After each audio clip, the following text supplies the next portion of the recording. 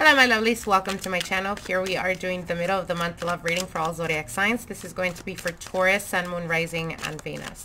Let's see what Spirit has for you guys. Taurus. We have Venus going into your sign, so major possibilities for love and romance here. How are you guys doing? I hope you guys are doing amazing. Let's see what Spirit has for you guys in regards to love and romance. Taurus, Sun, Moon, Rising, and Venus. All right. One more. All right, let's get into it. Your first card here is the Chariot, feeling very empowered. You're looking or going towards the goals and aspirations, the life that you want. I see you guys very determined. The Chariot is quick movement as well as very quick changes coming through.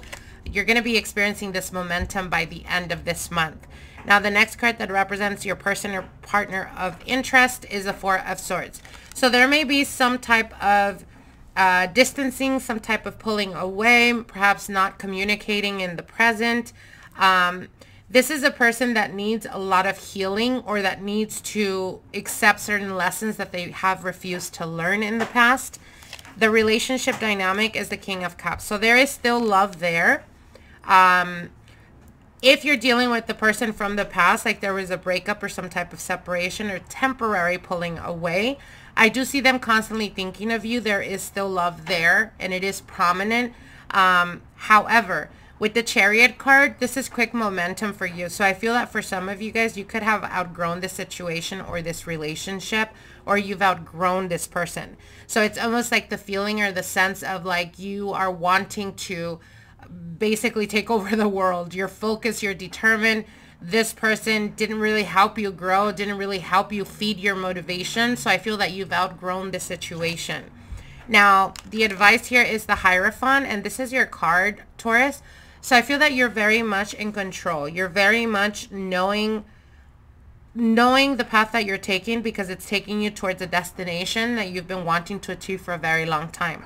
For some of you guys, this could also represent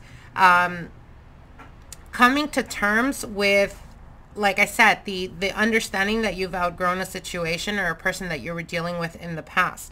The Hierophant does speak about commitment, but I feel very strongly that it's not coming from the person that you were dealing with or have been dealing with in the past, because the Chariot is quick movement. This is you being in control, being empowered. This is like pretty much the Chariot is being directed through will. There is no chains, there's no links here. It's through your own will. So again, I feel that you're coming into your own, Taurus, and you will be aligning yourself to a person that is much more better suited for you, someone that is loyal, someone that is trustworthy, and ultimately someone that is going to want commitment the way you want it. Now, your next card here is the Six of Wands, and this is not the desired, sorry. This is the likely outcome. So I feel that the more in control and the more in power that you are right now, like don't hesitate about things that are happening around you. If you were dealing with the person and there's been distancing, embrace that fucking distancing. Don't try to chase the person, because what they're telling you right now, you're going through this cycle of transformation, of knowing that you're the only person that is standing in your own way of achieving or maintaining the happiness that you deserve, that you know you deserve. So what they're telling you here is, again, don't try to resist these changes that are happening. It's like astrologically, the planets are aligning to assist you, to give you that push, that momentum that you've been needing, to take you to the next phase of your life where you're going to be fully able to embrace not only a long-term committed relationship, but the success and the victory that you've been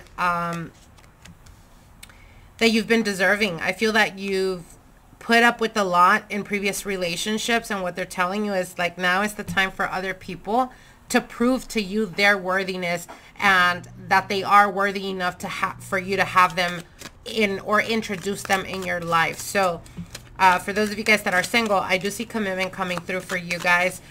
You may be dealing by the end of this month, beginning of May, you may be dealing with a Cancer.